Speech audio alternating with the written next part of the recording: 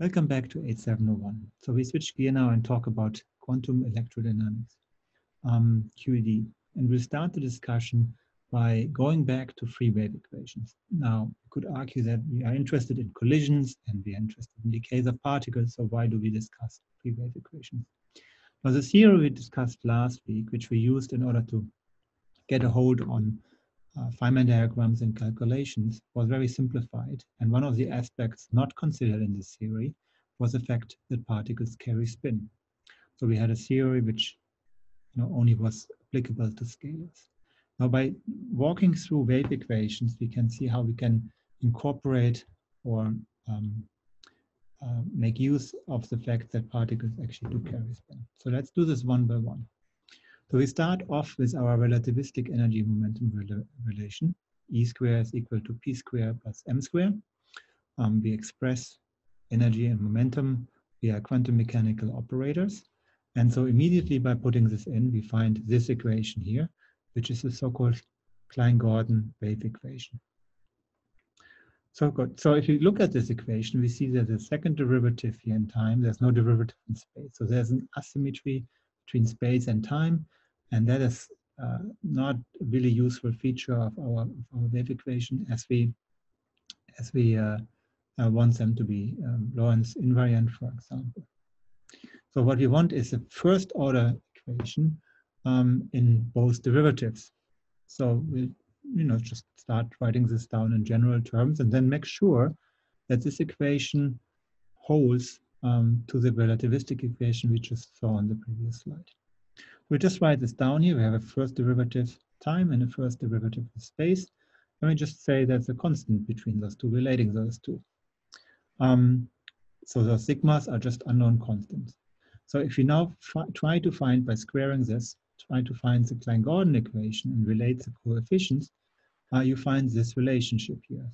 So the sigma square are all the same and equal to 1. But you also see that the sigmas, they anti-commutate, which is not possible for numbers. So sigmas need to be matrices.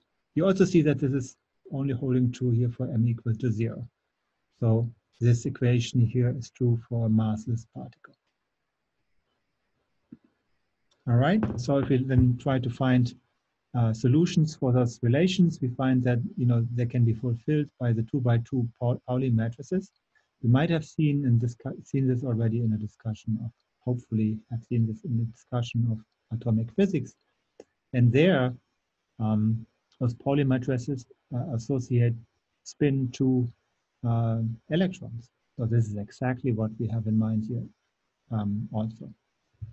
Now, using this definition, we can rewrite the Weyl equations to energy times the field is equal to minus sigma times the momentum times the field. And we find a second equation where just the sign flips. Those, the chi here and the phi are spinors. They are two-dimensional vectors. And the sigmas are our Pauli matrices. Good. So we have the relation now defined. But we can go a step further. Now, we want to introduce a mass term as well. I said that those hold for massless particles, so we want to introduce masses. So we can rewrite this equation and introduce this mass term here again with a coefficient. And we find now this alpha here being, so this phi here is a 4-component spinor, and it stands for the particle, its antiparticle, and the two spin states. So that's combining those two equations we had here. You will see one is for particles and one is for antiparticles for the two spin states. So we combine this in one equation and we added this mass term. So if you try to find the solutions here, you find that alpha is a matrix, 4x4 matrix, which has the sigmas, the Pauli matrices, on the off-diagonal elements. And beta is a diagonal matrix, 4x4 matrix with identity on the upper two components and -1 in the lower two components.